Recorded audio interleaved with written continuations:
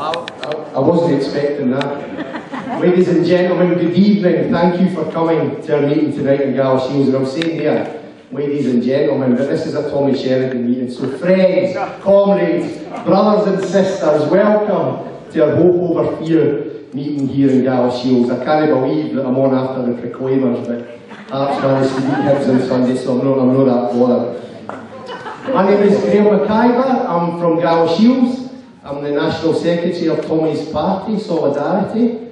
I'm an activist in the Yes campaign here, and I'll be chairing tonight's meeting. I'll be doing a brief introduction, and then Tommy will be speaking. And we were just deciding there how long he's going to be speaking for.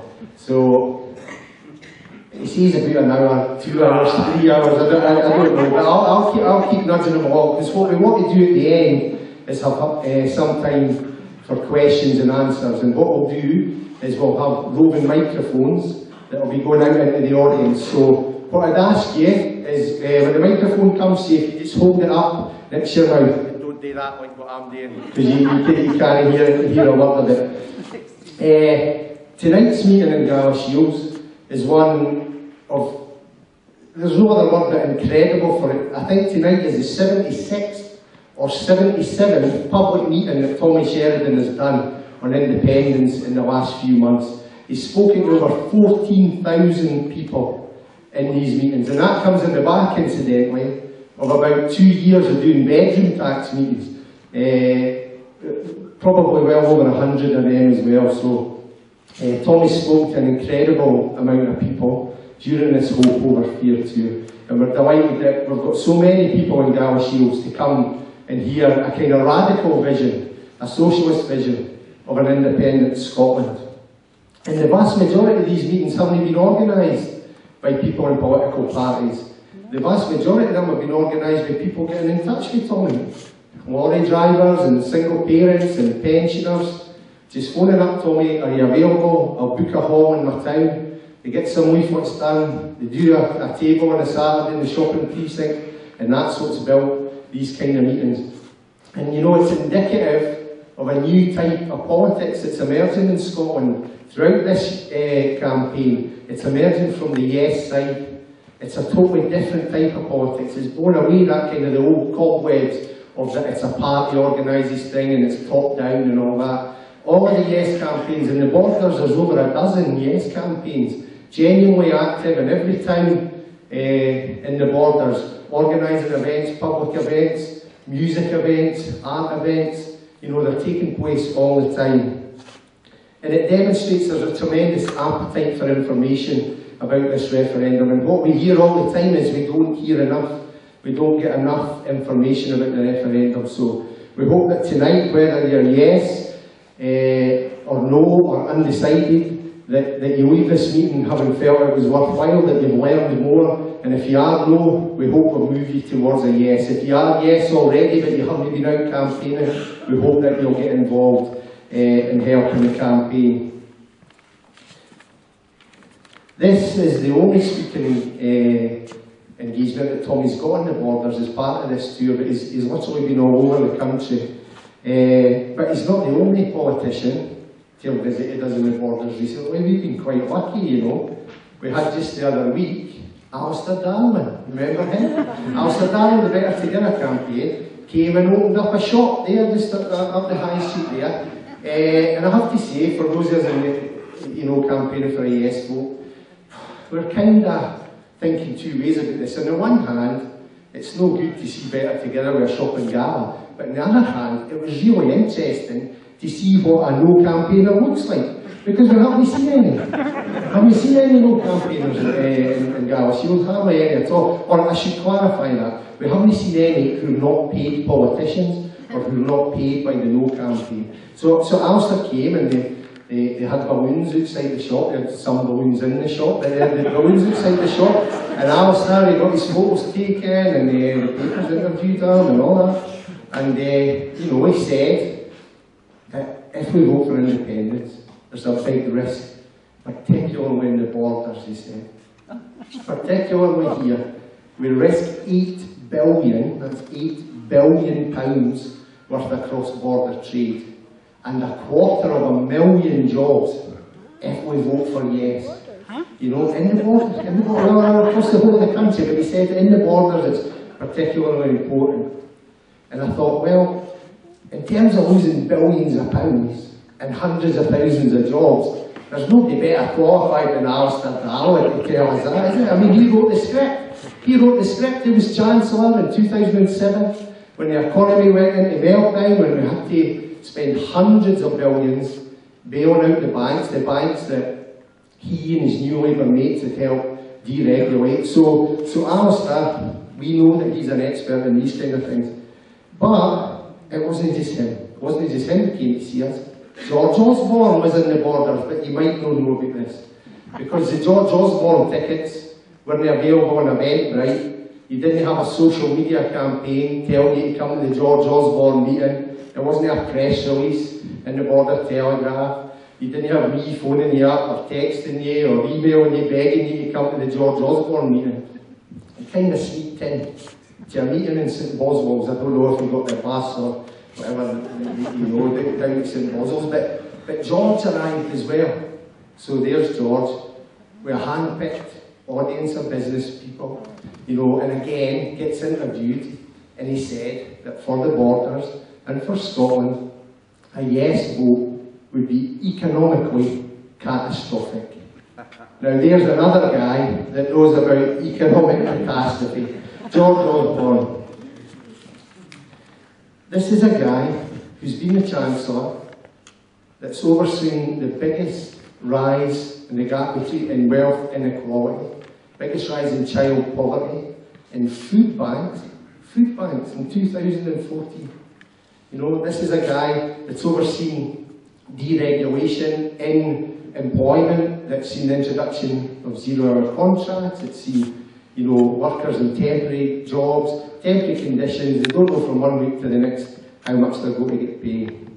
The gap between rich and poor in this country has never been wider than it is now. And the interesting thing, that poverty is no longer just the preserve, if you like, of the unemployed and those in benefits. Because at the beginning of the year, the Low Pay Commission, they published findings in a report entitled Working for Poverty. And it highlights that for the first time in the United Kingdom, the majority of people who are poor, who are considered poor, are actually working. They're not unemployed, they're not on benefits, they're actually working.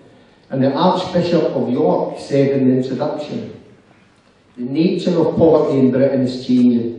The idea of making work pay increasingly sounds like an empty slogan to the millions of people who are hard-pressed, hard-working, often in 2 or 3 jobs, struggling to make ends meet, struggling to make a living. And here in the borders, we have some of the highest levels of low pay of anywhere in the United Kingdom. This is tops the table in low pay.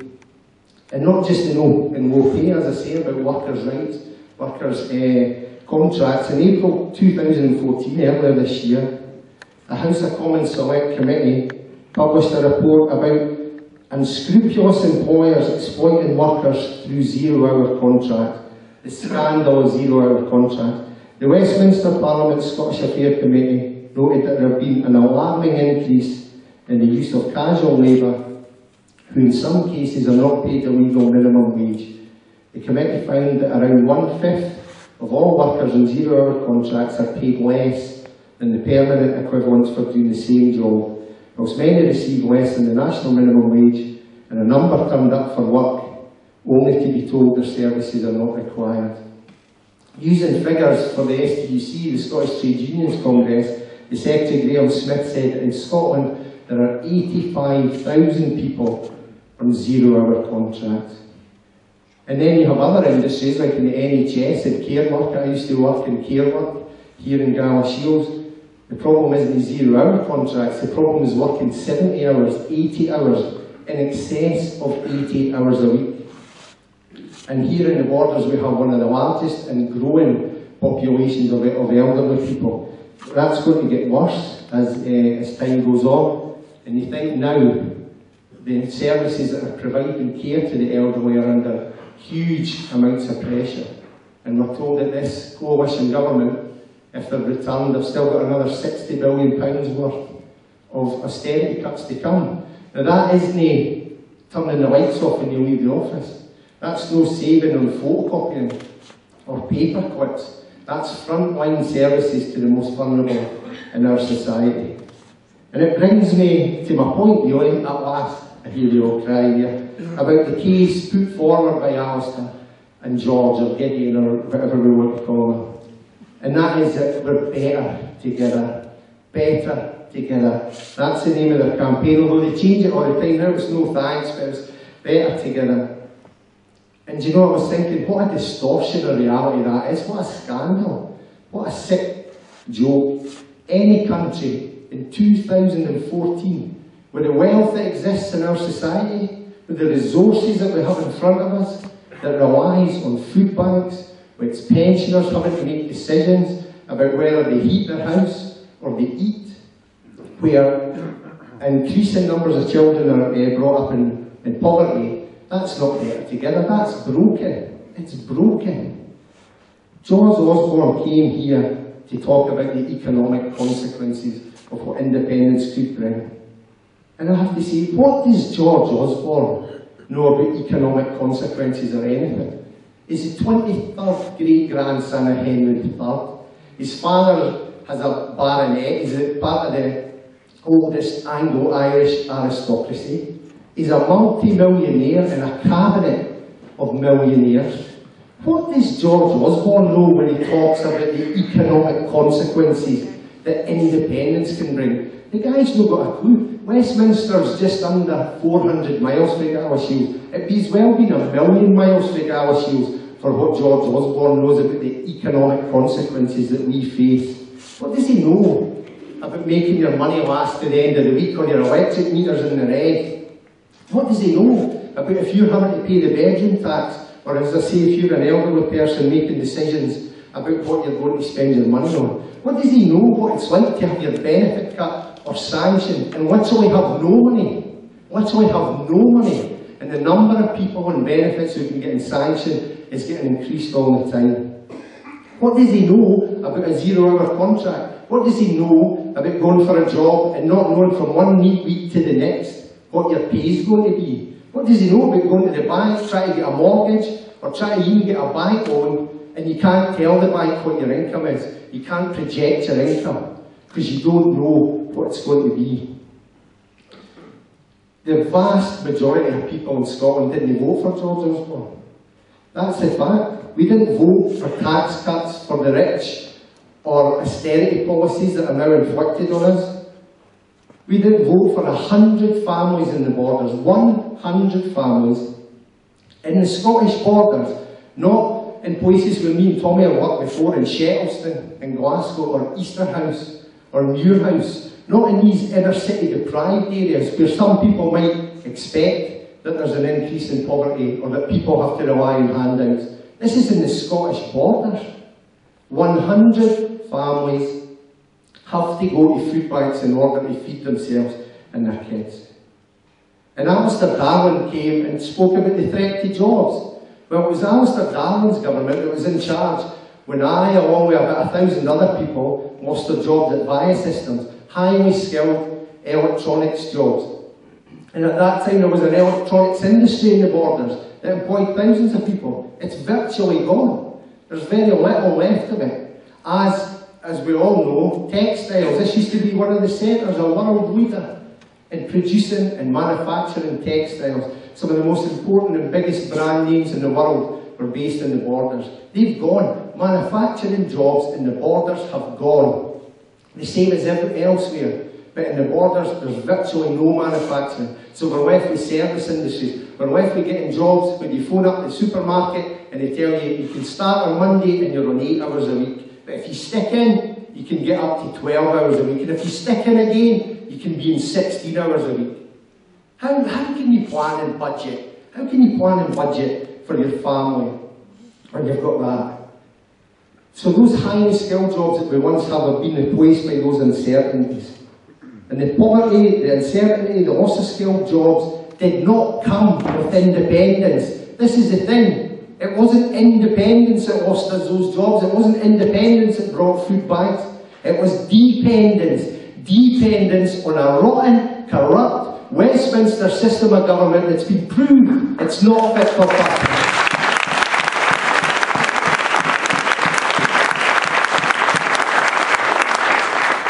And how dare they come here and preach to us about the dangers of independence? The dangers of what? The dangers of us taking control of our own destiny, us making the decisions that matter, us being in charge of the economic levers of power, us being the ones that say there is an alternative. There is an alternative to this austerity project that all the main parties in Westminster are united in, by the way. It doesn't matter whether you vote for Labour or Liberal or Tories.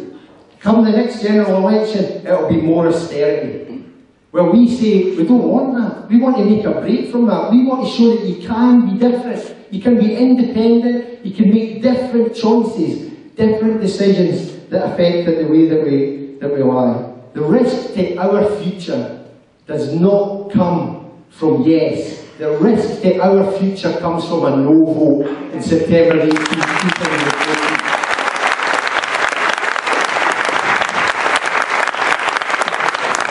I'm going to leave my remarks at that, thank God, I hear you saying it, and introduce somebody who will lay out, who will mark out in much greater detail what kind of alternative that we could have. And brothers and sisters, it gives me great pleasure to introduce to you a man who spent his entire political life fighting for a different type of society, a fairer type of society, a socialist type of society. A man who, when he was in the Parliament, took half his wages, so that he earned the same as a skilled worker and donated the rest of the money back to the socialist movement in Scotland. A man who went to prison opposing the poll tax. You'll remember, those of us who are old enough to remember the poll tax, Tommy ripping up the warrant and defying sheriff officers. He defied them then, and then when he was in the Parliament he defied them again because he introduced a bill to get rid of pendants and warrant sales where working class people had their furniture dragged out in the street and sold. Tommy got rid of that. It just shows what you can do when you get people like Tommy Sheridan into a Parliament. Friends, comrades, brothers and sisters, Tommy Sheridan.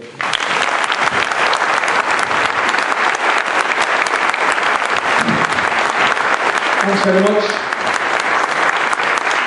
Thanks very much, brothers and sisters. I have to say that tenor was well worth it. It was a brilliant introduction, Graeme. It's in the post. I've got to say, folks, it's been an absolute pleasure to come to Galashiels for two reasons. Number one, the drive here was breathtaking. I've got to say, yeah, I've done this is my 78th meeting, and I've driven all over Scotland because the transport links are quite poor and they don't get you home in time, so the only way you can get home from a meeting in a lot of places is to drive. And I thought the drive down here was absolutely breathtaking, absolutely beautiful, and look at the turnout. Tremendous. Thanks to each and every one of you for making the effort to come along. But the second reason that I'm really, really pleased I've came to Galashiels is because I parked in the wee Tesco underground car park there, just down the hill, and when I was walking over I got accosted by three young women who all wanted to get selfies taken. I know what it's like, these selfies and all that. I told them, look, I'm in a hurry, you'll need to do this in the next hour, because that's all right. Seriously, when the wife gets me home, I think one of them left some makeup on my shoulder, so I'm in for a goon when I get in the night, that's for sure. But there you go, I'll remember Galashiels. I'll probably have the bruises to prove that I was here. I also have to say it's quite unique. Very unique actually, because of the 78 meetings I've managed to do across Scotland, it's dead interesting to actually know the guy who's organising it. Normally I turn up at these meetings and say, hi, alright, are you the guy that contacted me on Facebook or Twitter or phone or text or whatever, because you just don't know people. That's the nature of this grassroots campaign. The nature of this grassroots campaign is there are tens of thousands of yes campaigners on the ground all across Scotland, all pulling in one direction. Many of us, by the way, have got different visions of how we'd like to see an independent Scotland develop, what we want an independent Scotland to look like. But the one thing that unites us all is we all want an independent Scotland. And that tent, that yes tent, is huge. This is the biggest grassroots campaign Scotland has ever seen. No doubt about it. I was involved, I had the pleasure to be involved in the last big grassroots campaign that Scotland witnessed. That was the poll tax campaign. That was when ordinary working class folk got up off their knees and fought against Thatcher's poll tax, fought against the Iron Lady. And by the way, just to take a wee bit of succour, a wee bit of encouragement from those who tell us we're never going to win. We get told that at the beginning in the poll tax campaign as well. I remember getting told all the time, oh Tommy, come on son, you're up against the Iron Lady. You can't beat her. She beat the miners, she beat the printers, she beat the nurses. For God's sake, she even took on Galtieri and she beat him as well. Of course, her blood was never threatened. It was always working class boys that were sent out to do the hard work. But there you go, she got the credit for it. You can't beat the Iron Lady, they said at the beginning of the anti-poll tax campaign. Brothers and sisters, not only did we beat the poll tax, but we melted down the Iron Lady and shipped her off to the political knackers yard where she belonged. That's what we did in relation to the poll tax.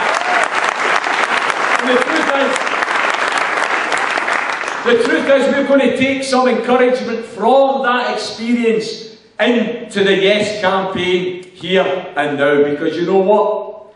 See, when you get people like Tony Abbott, he's the latest one. You might know him, you might think he's one of the brothers of Abbott and Costello. No, he's actually the Prime Minister of Australia. And he's been bumping his gums. He's been telling us that only those that are enemies of freedom would want independence. There you go, we're enemies of freedom for wanting our freedom. There you go. George Orwellian or what? We have Tony Abbott wading into the debate at the weekend there, Australian Premier. We shouldn't be surprised, because before him we had the Chinese Premier. Now, I can't remember his name, and it's not a problem because he can't remember mine either, so it's not a problem. I don't know much about China, and to be honest, I don't think he knows much about Scotland. But he was bumping his gums as well. It was in China's interest, apparently, for a strong, united kingdom. And then we have Hillary Clinton. Hillary Clinton's come out as well, you know. The president-in-waiting, we're told. And she's been saying, oh no, it's in America's interest for Britain to stay united. And Barack Obama. Now, a year ago, Barack said he wasn't going to get involved in the debate. But no, last month he came out and said, it's America's interest for a strong, united kingdom. Now, I've got to say to you folks, a couple of things about this. Number one, to Hillary and Barack, I have to say, because they said this at the end of June, and I thought to myself, this is going to be interesting on the 4th of July. This is going to be interesting, because they won't be celebrating Independence Day in America. They'll be announcing that they're coming back under the tutelage of Britain, because it's very, very good, you know. It's very, very worthwhile. I thought to myself, we're getting a president and a future president of America telling us to stay with Britain. Surely it makes sense for them to come back under the fold. And of course they didn't. Yeah. Brothers and sisters, as far as Barack and Hillary are concerned, I've got one message for them. If independence was good enough for America, it's good enough for Scotland as well. That's the reality.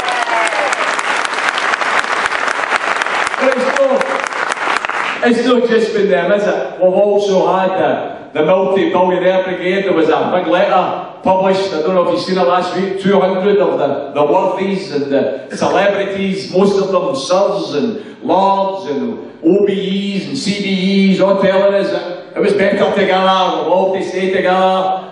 And then we had the clincher. The clincher, by the way. I mean, come on. Most of you will follow this man, Simon Cowell. Simon Cowell has come out now for a no vote. You know, I'm not going to slag him. I used to wear my trousers away up there as well. He was a style setter, let's put it out about that. And he's come out and told us that we're all to stay together. Brothers and sisters, the reason I mention all of that is because I want you to look at the bigger picture. Apparently there's an old gardener's adage that sometimes in order to appreciate your garden, you have to just stand back and look at the roses. I think we're so involved in this campaign that we're not actually taken out of all of this as much as we should.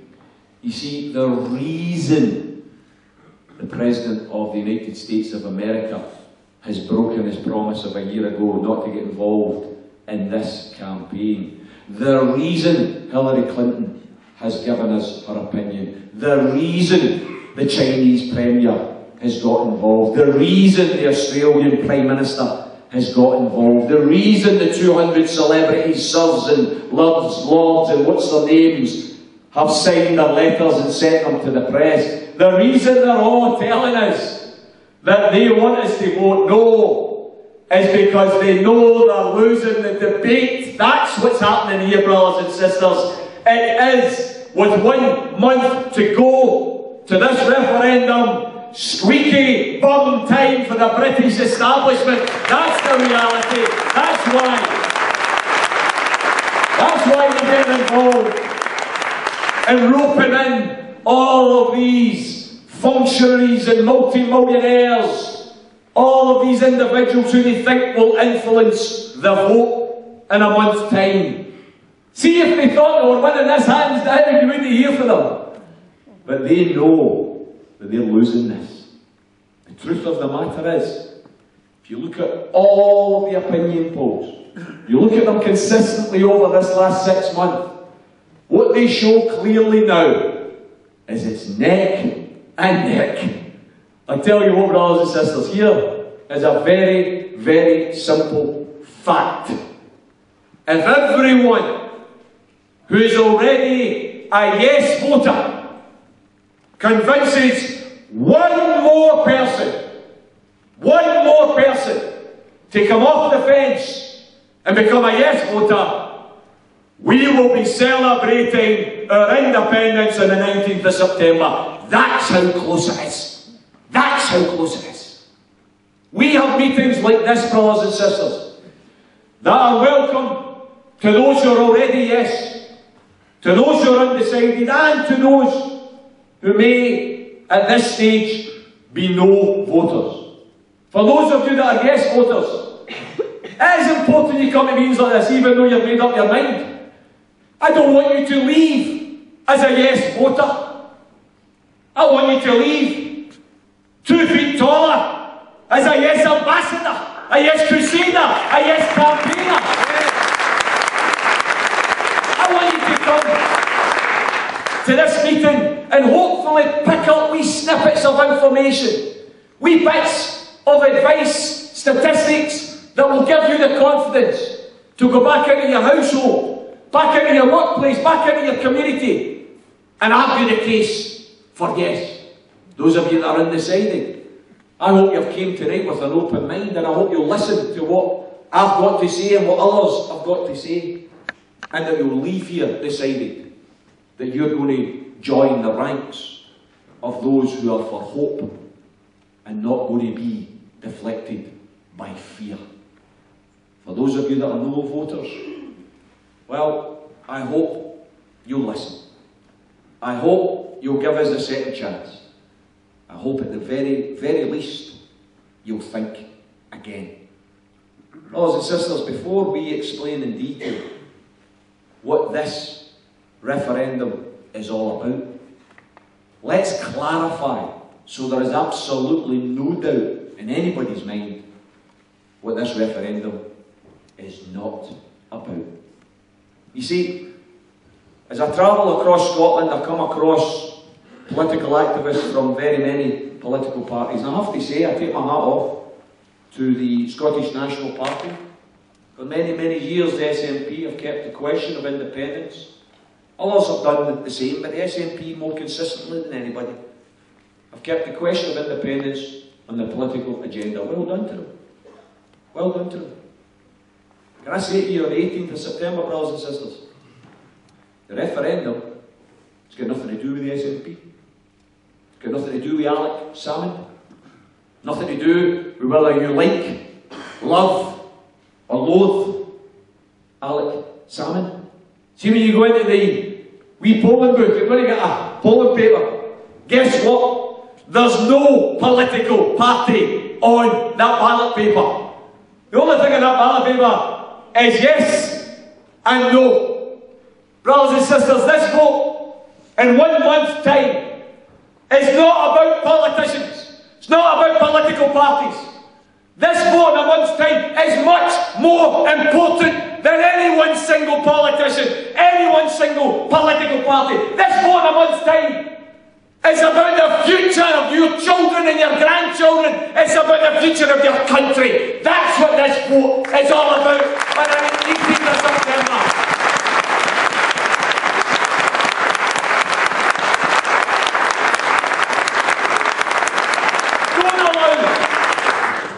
Don't allow the bitter together crew distort this debate.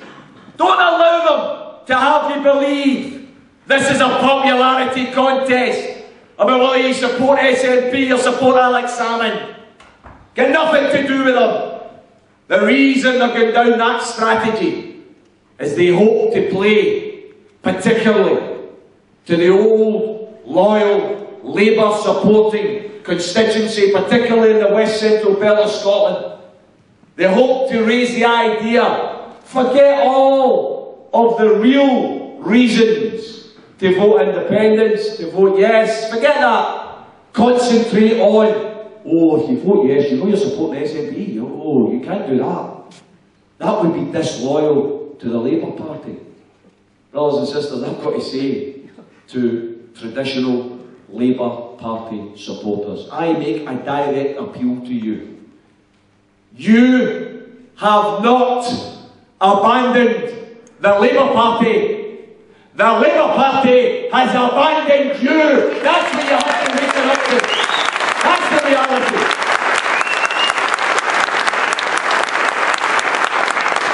This referendum offers the opportunity for those traditional Labour supporters, for socialists, for Democrats, for anybody who's left of centre in the political spectrum. This independence referendum offers you the opportunity to deliver here in Scotland everything we've always fought for, everything we've always dreamed for. That's the reality.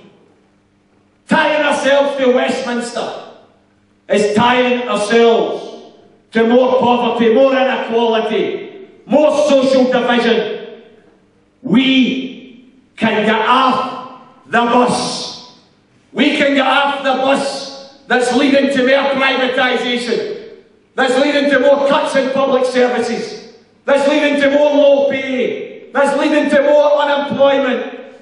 We can get off the bus and build a new and a better Scotland. Brothers and sisters, this referendum isn't about political parties or politicians. This referendum is about freedom. Freedom.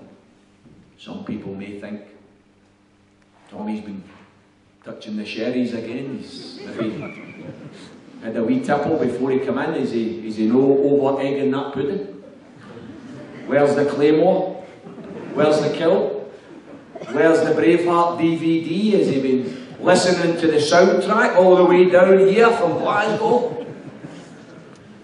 We're not exactly in prison. We're not exactly in cages. We're not exactly in shackles.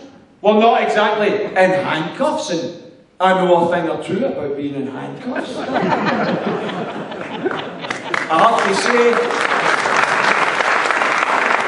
have to quickly add, in case there's any gutter journalists here, none of it for kinky reasons, by the way. I'll tell you what. We are in handcuffs. We're in political handcuffs. Tell you why. Since 1951, this wee country, Scotland, has rejected the political creed of greed.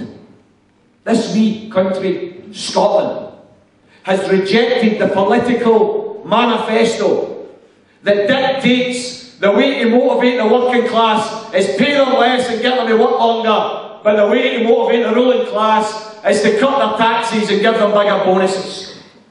This wee country, Scotland, has rejected the political agenda that dictates that public services are for sale to the highest bidder, to the city spivs in the City of London, to make them richer and to make everyone else poorer.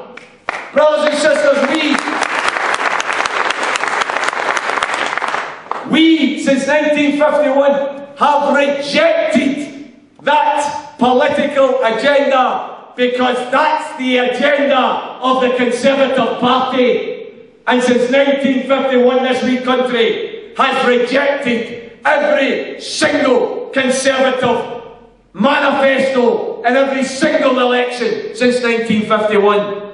But here's the political handcuffs. Since 1951 we've rejected it, but we've had to endure 35 years of Tory governments that we never voted for. 35 years of people like Thatcher and Major and Cameron. Thatcher destroying communities, destroying industries, raining on employment and poverty, bringing in low pay and social division. Communities that I see across Scotland that used to be thriving, didn't know what unemployment was, didn't know what illegal drugs were. But they know now. They know now, because they've been ripped apart by them. Because it's the way that many people try to blot out the reality of their sorry lives. And for others, it's the only employment they can get in the black market selling drugs. When they used to be engineers, they used to be miners, they used to be shipyard workers. These people, and I apologise if there are any children in the hall tonight, these bastards who couldn't give a damn about Scotland. In fact, think about it. Think about what Thatcher did. Because we rejected her creed, what did she do? She deliberately punished Scotland. She deliberately punished us. She brought deindustrialisation. She was determined to make us pay because we didn't support her. Brothers and sisters, we have the new Thatcher in the shape of David Cameron. That wee millionaire toff who wouldn't know unemployment if it fell in his seat, who wouldn't know a council house if he walked into one. We have got an Oxfam report here from June telling us that the rate of inequality that has developed in Britain as a result of these condemned cuts amounts to, quote, speeded up Thatcherism. Speeded up Thatcherism. Here's the worry. That report makes the point that so far, across the UK, only 40% of the cuts that have been announced in the welfare and public services budgets have been implemented. There's still 60% to come. 2014-2015 is going to see a massive slashing in public services and public service jobs. And by the way, cat's out the bag in it. I listened in the way down TV, Douglas Alexander, I mean, for God's sake, you know. I don't know if he's old enough to vote yet, but there you go. He's pontificating on the radio on the way down here.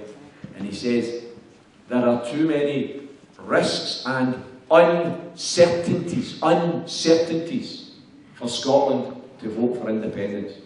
Well, here's a wee certainty for him. Here's the dossier that was exposed by the Daily Record at the weekend. And by the way, very surprising the Daily Record exposed it. It's usually the Daily Pravda as far as the No campaign is concerned, sadly. However, wee Danny Alexander, the ginger rodent, was sitting there, back in his car, and he had a dossier on his knee, And he had it open, and it allowed some photographs to get taken. And people read the pages. And what did the pages reveal? That because of the £83,000 million, £83 billion cuts to welfare and public services, between now and 2015, there's going to be another 490,000 job losses in the public services. 490,000. Almost 500,000 more job losses. We Douglas is rattling on about uncertainties. Well, there's a certainty for you, isn't it? You want certainties? There's a certainty. A no vote is a green light for more job losses, for more carnage, as far as the public services are concerned. And by the way, that's not all. That wee dossier goes on to say, alongside the 490,000 job losses, they will preserve other jobs through, and I just want to quote, encouraging pay restraint and reducing hours. There you go. It's not just 490,000 job losses in the public services. You're going to get pay cuts and you're going to get less hours. What does that amount to, brothers and sisters? What does that amount to? I'll tell you what that amounts to. That amounts to more of what was revealed in this report here by Save the Children. First year of the condemned government. Condemned government, by the way, as Graeme pointed out, 29 members of a cabinet. 29 members of a cabinet. 23 of them personal millionaires. How representative is that of society? Do you know that that represents 78% of the cabinet? Millionaires. Do you know how many millionaires there is as a percentage in society as a whole? 0.7%. 78% of the cabinet millionaires representing 0.7% of society millionaires. It's the most singularly unrepresentative cabinet in British history. And these millionaires, they pontificate, as they did last April, about the way working class people should live their lives. You see, if you live in a council house, or you live in a housing association house, and you're low paid, you have to prove that you're low paid. You have to prove that you're poor in order to qualify for housing benefit. The overwhelming majority of recipients of housing benefit now are workers. Workers whose wages are too low, they can't afford their rent. What did that bunch of political cretins do around their wee table last April? They sat there and said, yeah, you know, we need to get some cuts here, you know. We're all in it together. Let's cut the housing benefit budget by 500 million by cutting the housing benefit of disabled families and workers with children. If these working class people think they can get away with their kids having separate bedrooms, we'll give them another thing to think about. We'll force them to share bedrooms, or else we'll cut their housing benefit. Think about that. Think about that piece, crass, cruel piece of political engineering. I listened to the Education Minister 6 months ago talking about working class kids have poor educational attainments, largely because they don't have the right environment in their house. Many of them don't have their own bedrooms to encourage them to study properly. And on the other hand, we've got Ian Duncan Smith introducing policies to make sure they don't have their own bedrooms. That's the type of policies these people come out with. And in the same day, because remember, we're all in it together, they decided to introduce a tax cut.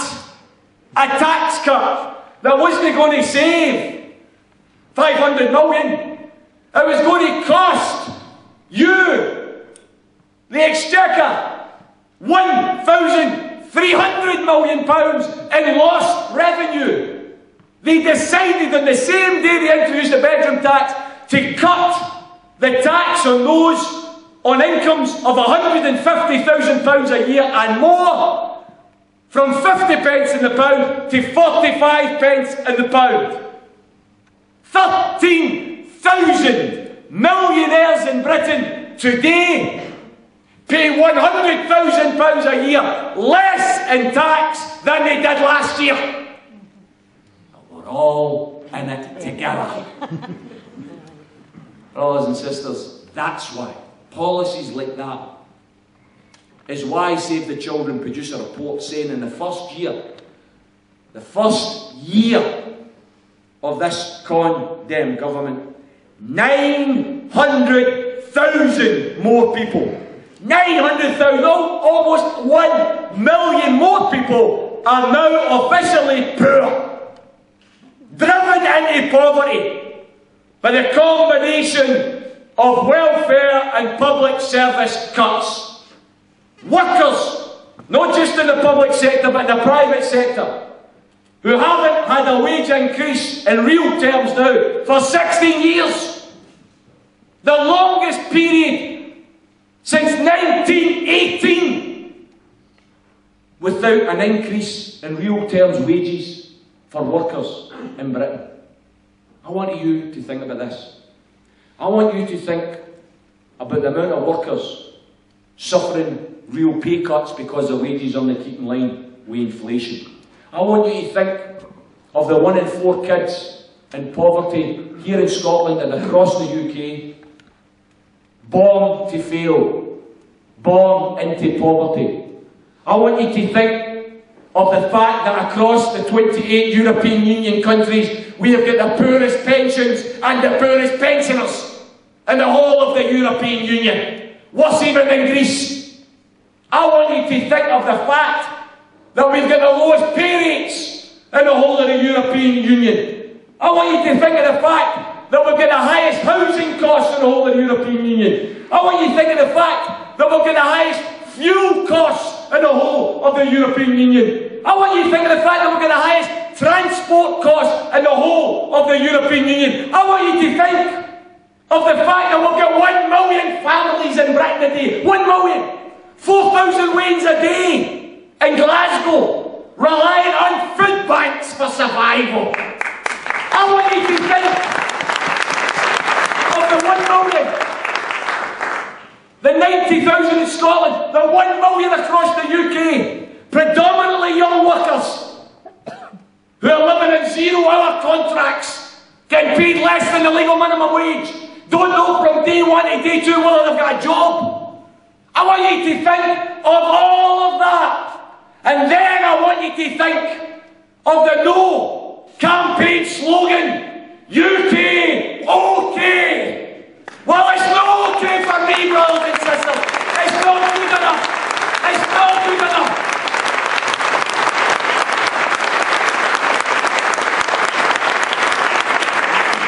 I want you to say the next No campaigner you meet, if you ever meet one,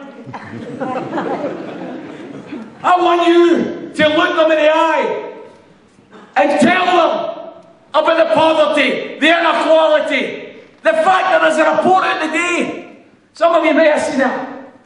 1998, the ratio of difference between the boss's pay of the top 100 companies in Britain and the workers that they employed, the ratio was 47 to 1.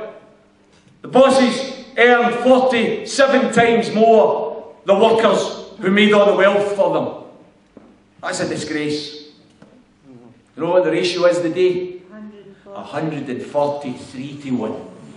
143 to 1. It's grotesque. I want you, the next time you see a No campaigner, I want you to say to them, better together?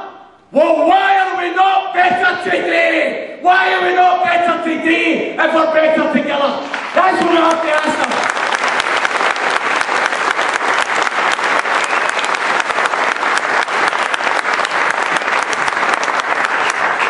them. We've got the freedom in our hands, brothers and sisters.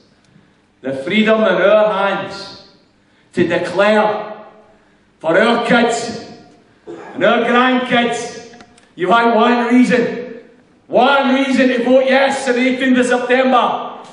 You can say to your Waynes, I'm voting yes, son, I'm voting yes, hen, because I don't want you ever to suffer a Tory government ever again. That's why yes vote will deliver. That's what we deliver.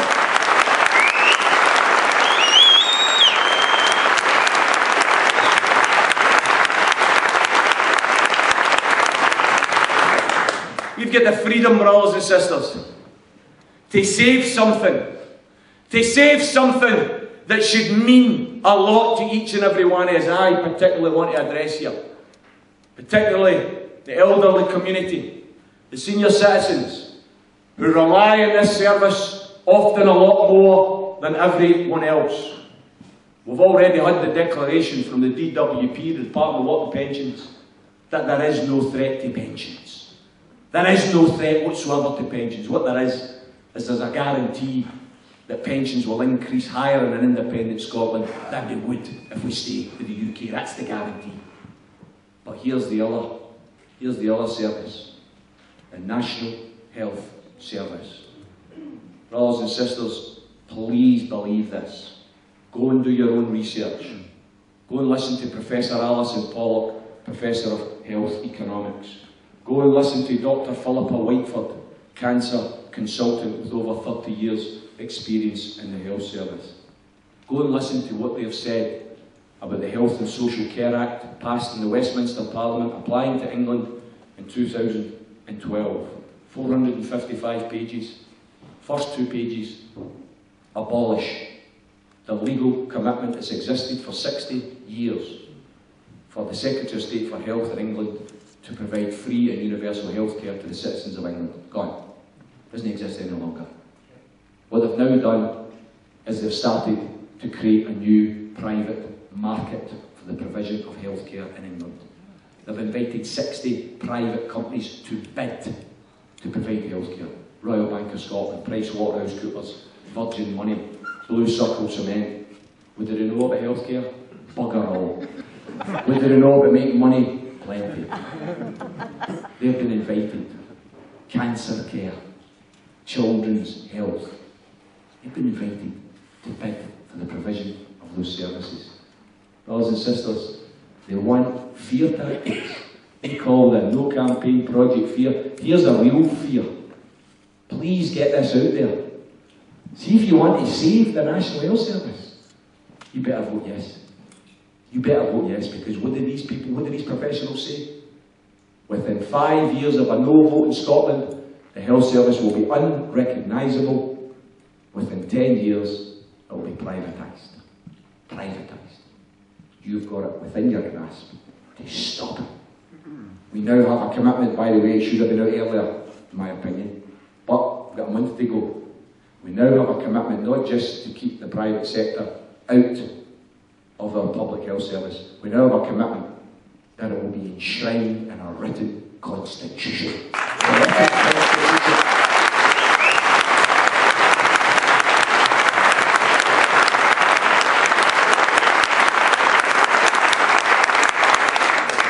You have the power within your hands to make that happen. You've got the freedom, brothers and sisters, to save our education services. Personally, I don't want to stand still with our education services as they are today. I want a lot of improvement. Far too many working class kids still can't afford to go to university because they can't afford the debt they get into. I think in an independent Scotland, we've got to invest in our working class kids and make sure they get the same opportunities as the wealthier families. And that means in an independent Scotland, not only do we not have tuition fees up front, but we have living grants for students as well, so that they can study in university. And you know, in England, they have upfront tuition fees. £9,000 a student a year. £9,000. 4-year degree, £36,000. Brothers and sisters, we will not be able to stop upfront tuition fees in Scotland if we vote no. Our free education will be no more. Some people in the Better Together campaign say, oh come on, we'll be a minute here. Health and education are already devolved. Why would voting no threaten these services? I'll tell you why. Because if we vote no, we are going to send a signal to Mr. Cameron.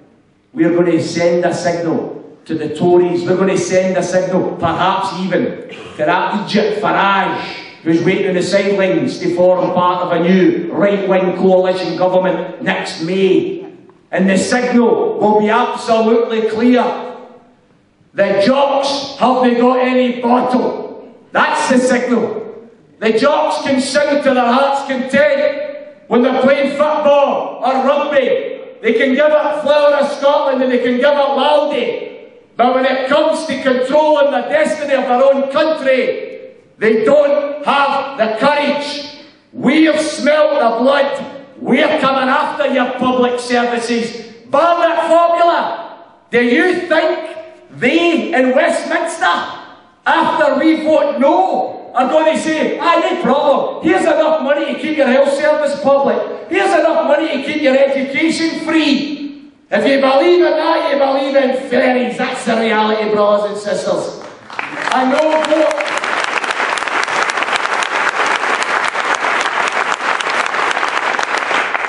no vote signals the privatisation of the health service, and it signals the loss of our free education. I'll tell you what else we've got the freedom for, but tell you what else we've got the freedom for. This rocks my boat, maybe more than others, I don't know. Maybe it's to do with the amount of times I've been arrested doing it Faz Lane. Maybe. But what a freedom we've got in our hands here. What a freedom. I don't know about you folks, but I get absolutely sick to the back teeth by all of the various campaigns. Remember, Make Poverty History, we all marched in Edinburgh. Live Aid, Band Aid, UNICEF appeals. What happens? Working class folk all across the country dig into their pockets to try and stop starving Wains from dying of malnutrition. That's what happens. Brothers and sisters, I want to raise this question with you here tonight. Why, oh why is it that there's never enough money, apparently, to feed malnourished Wains? There's never enough money to cure cholera and dysentery and diarrhoea. But there's always enough money for bombs and missiles and wars across the world. Why is that? Why?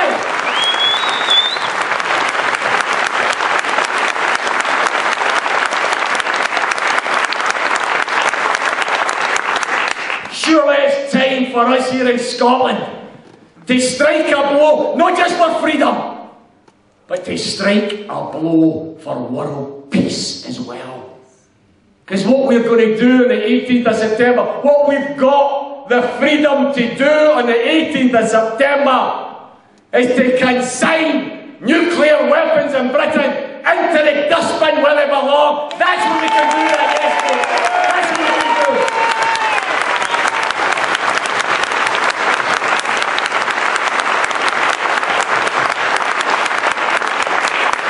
There was a Scottish Parliament Information Centre report 2 weeks ago. They evaluated what we could do instead of rearming, trying what we could do with the money. They said we could afford to employ another 2,900 teachers in Scotland, 3,500 nurses in Scotland, 100 new community hospitals, 20,000 new council houses. Brothers and sisters, we've got the freedom here. We've got the freedom. I ask you, what do you prefer? Do you prefer more nuclear bombs? Or do you prefer to spend your tax money on schools and hospitals and doctors and nurses? That's what's important. That's what we should spend it on.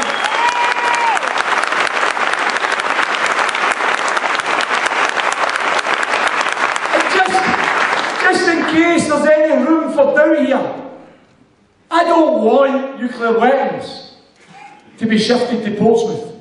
The Ministry of Defence have already done a feasibility study. They concluded that the potential collateral damage would be too great, so keep them in the Clyde. What does that mean then? We'd expect them, that's what that means.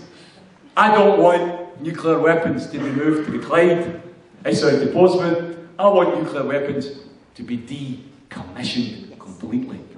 But by the way, in the interim period, while we're waiting for them to be decommissioned, we need to move them somewhere. And I've got this idea, it's a big, big river. And it's got a huge big house. That's right. While we're waiting for nuclear weapons to be decommissioned, let's shift them right outside the Houses of Parliament. That's where they should go. That's where they should go.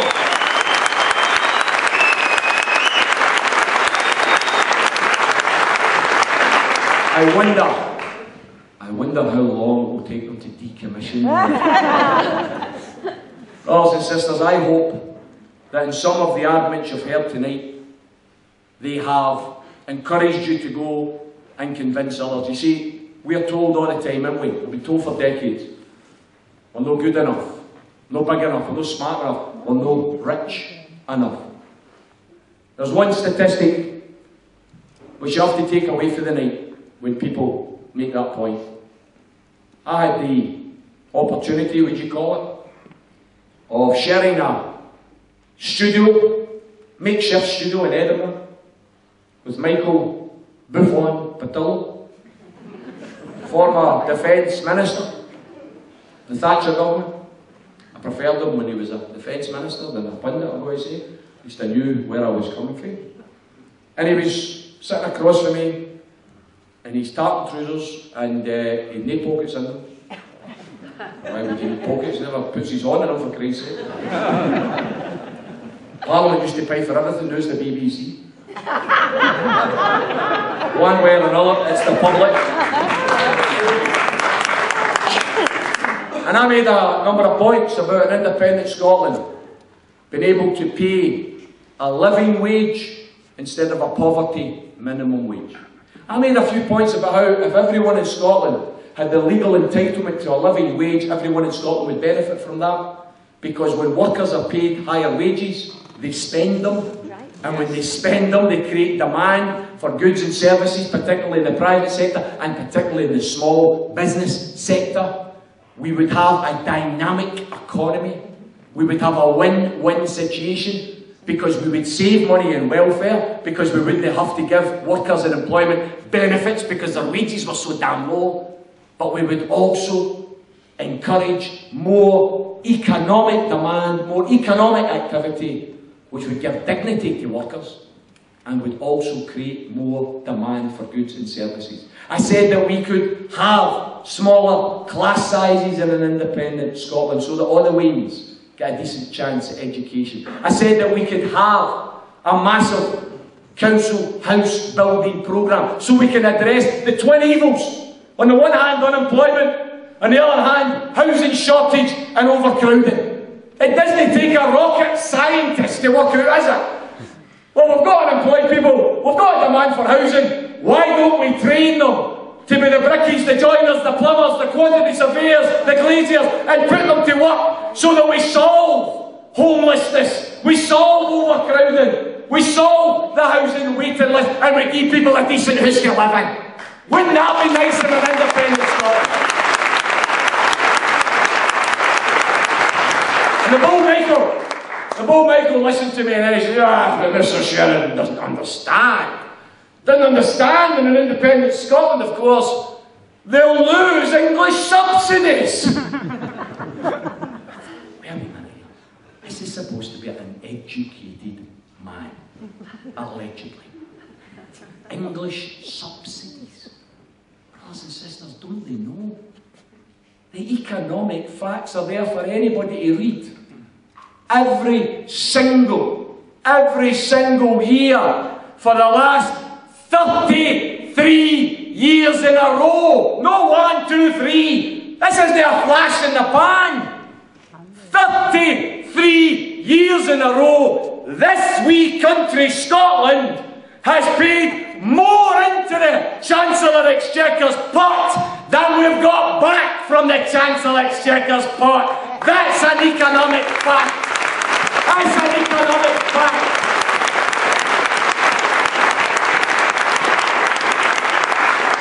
Subsidies my arse is what we should be saying to them.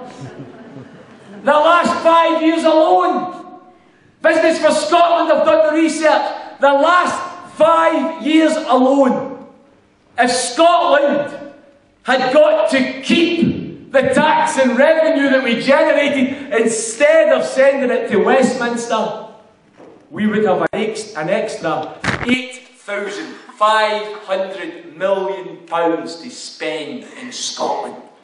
£8.5 billion. Brothers and sisters, forget about cuts. We would be invested in public services, not cutting public services. That's the reality. That's what we've got. That's what we've got the potential to do. And brothers and sisters, as I said earlier, we all share different visions. My vision of an independent Scotland isn't the same as the leaders of the SNP. I don't actually want the Bank of England to have anything to do with an independent Scotland. I don't want to share sterling. I want Scotland to have its own currency, organised and guided by an independent, publicly owned Scottish bank. That's what I want. I want a Scottish currency. I don't want us automatically to walk into the European Union. I think the European Union, in my opinion, is a corrupt big business club that promotes the free market at the expense of workers' rights and public services. It's not got any interest in us as ordinary people. I want a referendum on whether or not an independent Scotland joins the European Union. I would much rather have bilateral trading agreements with European countries. Norway, Finland, North Atlantic free trade agreements. Let's do things which make sense for Scotland. Instead of being told by the European Union, oh no, I'm sorry, you can't renationalise your railways because that would be anti-competitive. You can't invest in shipyards and subsidise your shipyards because that would be anti-competitive. Well, I'm sorry. Independence should be independence. If we want to do those things, we should be allowed to do those things. I disagree with the idea that the SNP leadership have of a slimmed down monarchy as our head of state. I've got to say I disagree. I don't want to put any of them on a diet at all. Slim fast or whatever other diet.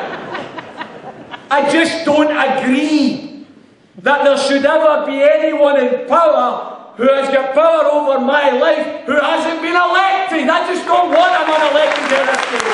Simple.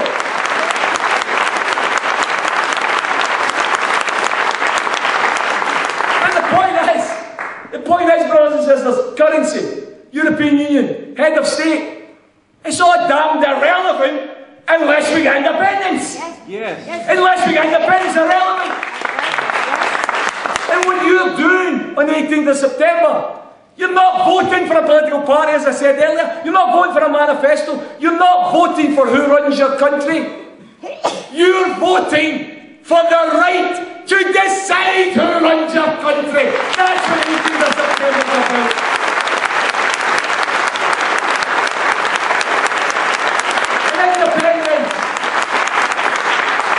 Independence isn't a destination. Once we vote independence, we don't just sit and put our feet up. The hard work begins to transform our country. Brothers and sisters, independence isn't a destination, it's only the beginning of the journey. The beginning of the journey of transforming Scotland into a socially progressive, very fair, equal country that we can be proud of. A country that tackles poverty. A country that's ashamed of food banks. A country that decides there will never ever again be another pensioner dying prematurely of hypothermia because they can't afford to heat their house. That's what an independent Scotland offers us. the potential to address. I'm going to finish, brothers and sisters. I spoke far too long and I apologise to my good friend Graeme here. I'm going to finish by referring to this campaign as it's developed over this last 7-8 months. Some people have been involved in campaigns and they've been out most nights of the week, they've been at meetings, they've been leafleting. And many of you will share the same agony that I share. And that is that you're giving up your time for something you believe in, and the opportunity cost of that is you don't see your Wayne as much, and you don't see your wife as much. And it hurts.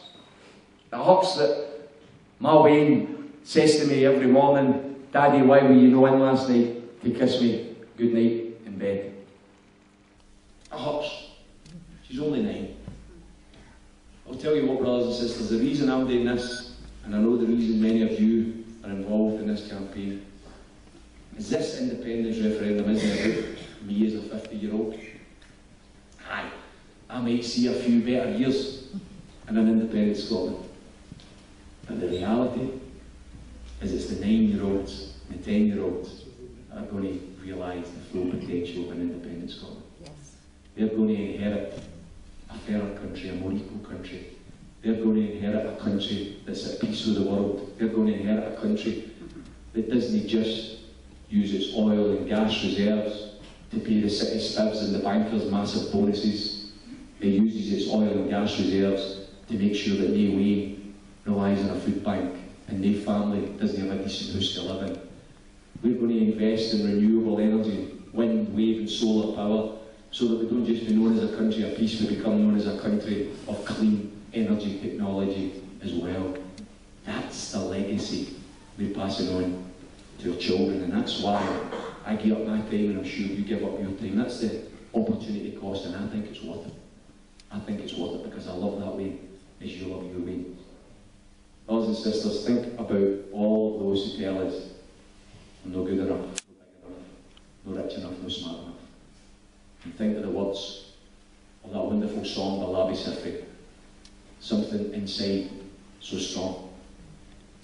Brothers and sisters, when they insist we're just not good enough, when we know better, just look them in the eyes and say, we're going to do it anyway.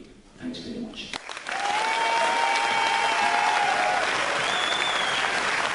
That they may decide to move away from Scotland. Do you think that in an independent Scotland there might be enough in the budget to give them a financial helping hand?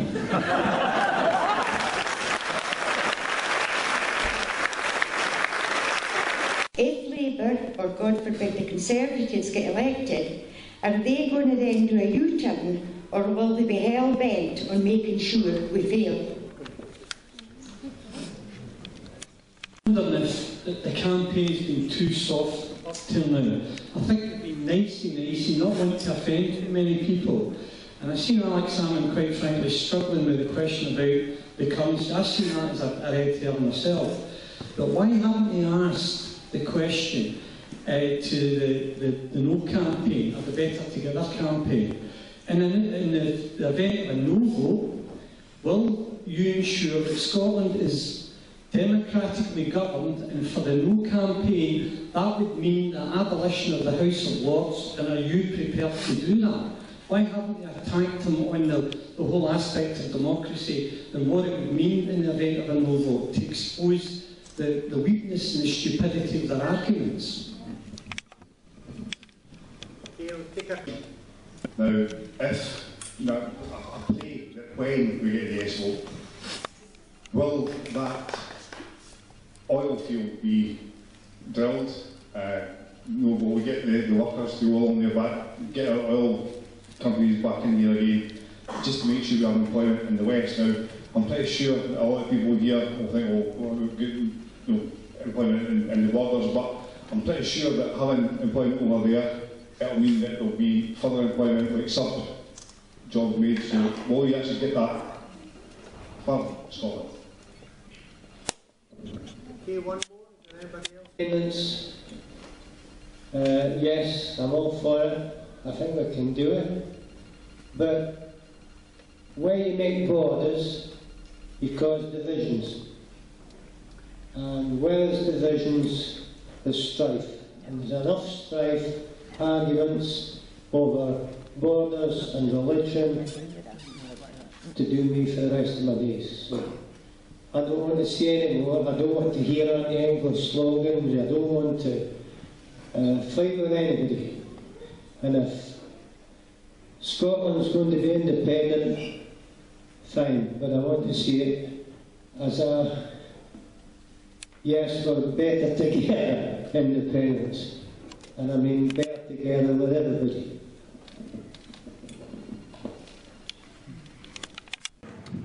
Folks, thanks very much for the questions, and I really do apologise. I hope there wasn't a lot of people sitting waiting to ask other questions and you've no time. I know we need to vacate the hall, but we can have another chat out in the street. I don't think it's raining, so if there's burning questions that you need to ask and you think I can answer them, I'll certainly try and do that. Let me try and go through all of the questions that were raised. First of all, in relation to these debates on the telly, I've got to say, as a socialist who is concentrating on independence because I want a fairer, more equal Scotland, I want a radical Scotland, I don't want a Scotland that doesn't change, I want a Scotland that changes and becomes more equal and fairer. To watch Alistair Darling and Alex Salmond, who, you know, Alex Salmond's definitely more left of centre than Alistair Darling, there's no doubt about that. But some of the policy areas that were on offer, it was a bit like two baldy men fighting on a comb as far as I was concerned. There wasn't that much difference. And I've got to say that I don't think these TV debates have got anything like the influence that the media want us to believe that they've got. I read a report that the controlled, undecided group that went along to the STV debate apparently come out saying yes. They went undecided, come out saying yes. Yeah. How many of you heard of that? Right? That should have been the story. But it wasn't, was it? It was all currency, Sammy gets a do, and we couldn't answer the question. It was all waffle. It was all political souffle. The real story is a group of real people went along to a debate as undecided voters and came out as yes voters. That should have been the big story. But you didn't hear about it. Because the truth is, the media coverage of this referendum so far has been a damn disgrace. It's been absolutely biased against the Yes campaign. That's why we've got to do everything we can to communicate what we've discussed here tonight with people via the social media, whether it be the Facebook, whether it be the Twitter, whether it be text. Give undiluted arguments. There's a camera here tonight, I don't know if that's recording the meeting and then it'll go up on YouTube. Use YouTube. Here's a speech, there's a wee pamphlet that I hope some of you will dig into your pockets for. It's £1 that will be getting sold here. It's called Hope Over Fear. And this is a pamphlet that arose from a speech I gave in Kirkcaldy on the 23rd of January. And that was videoed and put up on YouTube, that speech. Now, by the way, it's far too long. Actually, I can't think I think it was only 37 minutes, which is quite short for me. But it's far too long. But it's at 140,000 views. 140,000. In a British-wide context, that's like 1.4 million people watching a speech. That shows you the power that exists, the desire that's there for some of the arguments. If you're looking for some of the facts, the figures, the statistics, get a hold of this wee pamphlet tonight. Use the social media. Undermine the mainstream media that is continually undermining the yes arguments in the yes campaign. So I don't think it matters in relation to these debates that much. Don't get me wrong. I think it helps, but only at the margins. In relation to people moving away from Scotland, you know, I hear it all the time, every time I argue for fair taxation. Well, you don't even need to argue for fair taxation. All you need to argue is that the rich pay their taxes. That would be a start, wouldn't it? And then you hear this bleating about, oh, the rich will move away, they'll shift away. And I think, brilliant, give them their passports and get them on their way. Get them on their way.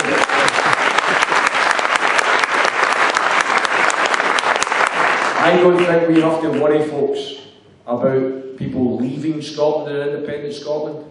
We will have people queuing up to come and live.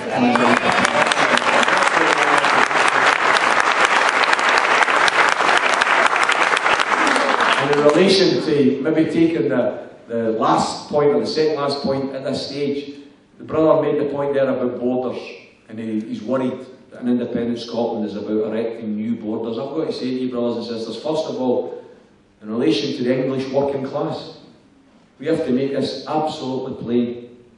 We're not abandoning the English working class. We're leading the English working class.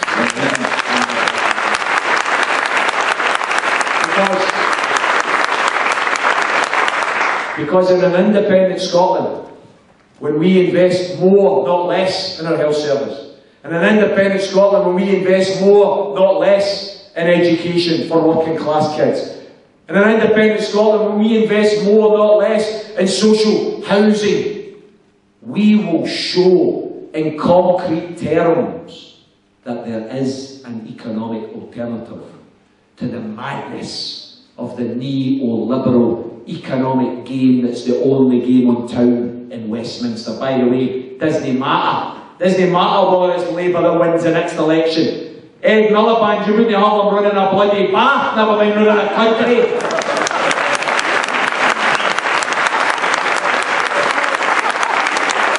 He's went public and said, oh yes, we will be tied, him and his wee pal Ed Balls, top balls.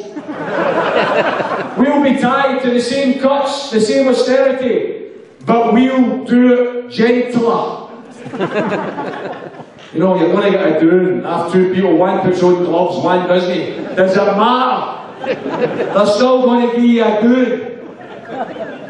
It doesn't matter, brothers and sisters. They are tied to that Westminster creed of greed. We are going to break from it, and that will show the English working class that there is an alternative.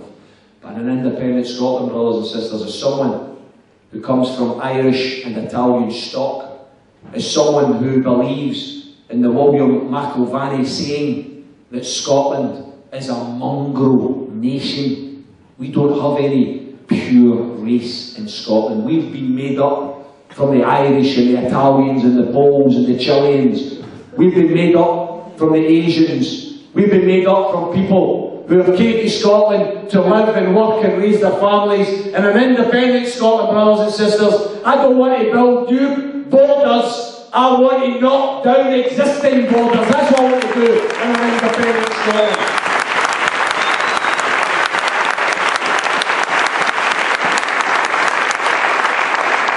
We ain't going to be a chauvinist country. We are going to be a country that offers the hand of friendship, not the fist of fury, to anybody that wants to come and live and work here within our borders. So please, brother, don't allow that to stop you voting for independence, because I'll tell you what, staying with the UK is a green light for those reactionary chauvinists, the ones in the Tory party and the ones in the UKIP.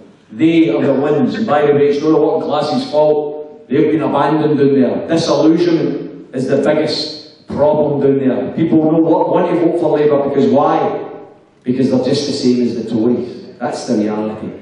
Here in Scotland we can do things different, and we can offer some inspiration to our English brothers and sisters.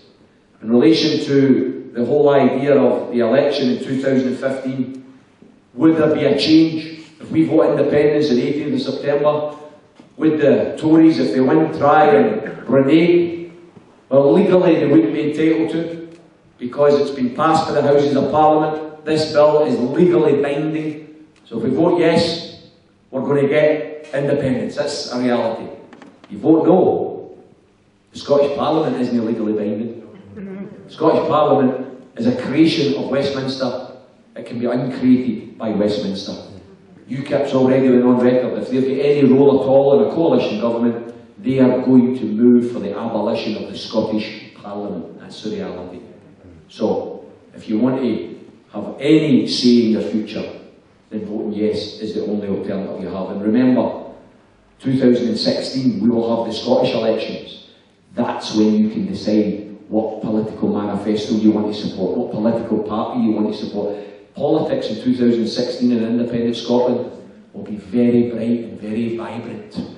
There'll be lots of colour, there'll be lots of ideas, there'll be lots of energy. You can pick what you want from a very, very tasty menu. That's the reality. It won't be grey politics with grey men. It will be very interesting, it will be very dynamic. But it's only if we get independence that it will actually mean anything. In relation to the question of oil and gas, there are already geological studies for the West Coast that show clearly that there is as much, if not more, oil and gas available in the West Coast of Scotland than there is in the North Coast of Scotland. And what they're saying is, off Shetland, across the West Coast, that it could amount to as much as £4.2 trillion worth of oil and gas. 4.2 trillion. Talk about being a rich nation. All the Standard & Poor, Financial Times, The Economist, they've all done these economic analysis and they say, without oil and gas, Scotland would be a top 20 country. As high as 16 because of its food and beverage and tourist revenue. With oil and gas, it's a top 5 nation in the world. By the way, with that new set of oil and gas, we'll be in the top 1. That's the reality. That's the reality. And by the way, let's think about this. Why is that oil and gas not being extracted in the West Coast? Because it's in the direct shipping line of Trident. Get rid of Trident, then we can extract the oil and gas from the system. Two final questions. The brother there raised the point about worrying about ballot box tampering. And by the way, it might sound a bit fanciful, but we are looking here at one of the oldest imperialist nations on the planet that could disintegrate before our eyes. We are talking about ripping up the British establishment. If you think we're not up to dirty tricks, then you've not woken up yet. Any of you who have got doubts about the possibility of that type of thing happening, go away and purchase The Enemy Within by Seamus Millen, the Guardian journalist, and read what the British establishment did during the miners' strike. How they infiltrated the National Union of Mine Workers, how they planted MI5 operatives at the highest level within that union to destabilise the union and destabilise the strike. All documented, all fact. That's what the British state gets up to. We have to, like hawks, make sure we're monitoring the ballot boxes and the polling booths on the 18th of September to make sure they don't get away with any of that naughty business. We're going to have to be the eyes and ears and make sure it's a fair vote. Don't rule out that they'll try and do a wee bit of tampering. Brothers and sisters, the final wee point. Brother raised the point about democracy, you know. Isn't it wonderful? And sometimes I do get worried about this because we are up against the 4 horsemen of the apocalypse. That superheroes for the House of Lords that have been dispatched. Lord Reid, Lord Foulkes, Lord McConnell, they've all come out. Lord Robertson, wee bomber Robertson. They've come out. These super lords in their ermine capes, and they want to frighten us to stay with the UK. Of course, the only way to frighten us is to show us their faces. That frightens us. That frightens us an awful lot. The truth is, brothers and sisters, these lords, they don't care about ordinary people in the borders. They don't care about low pay. They don't care about unemployment, poverty, inequality. Why would they care? They don't suffer from it. The only thing they care about is, on the 19th of September, the reason they're fighting so hard for you to vote no is because on the 19th of September, when we vote yes, they're getting a P45s because we don't need the House of Lords in the land. That's the reality.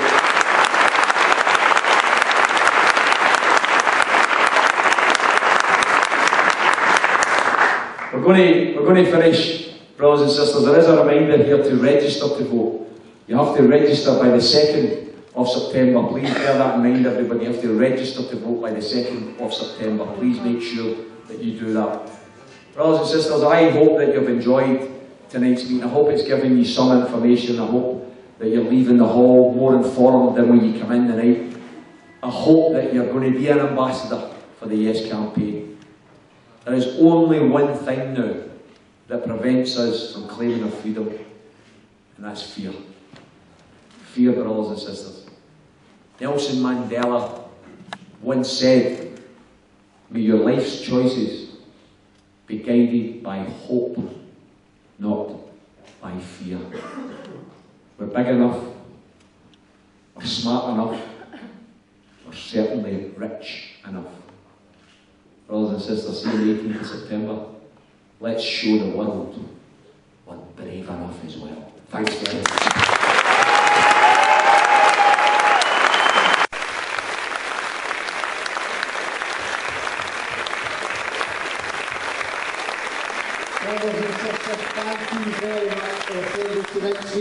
So you can vote.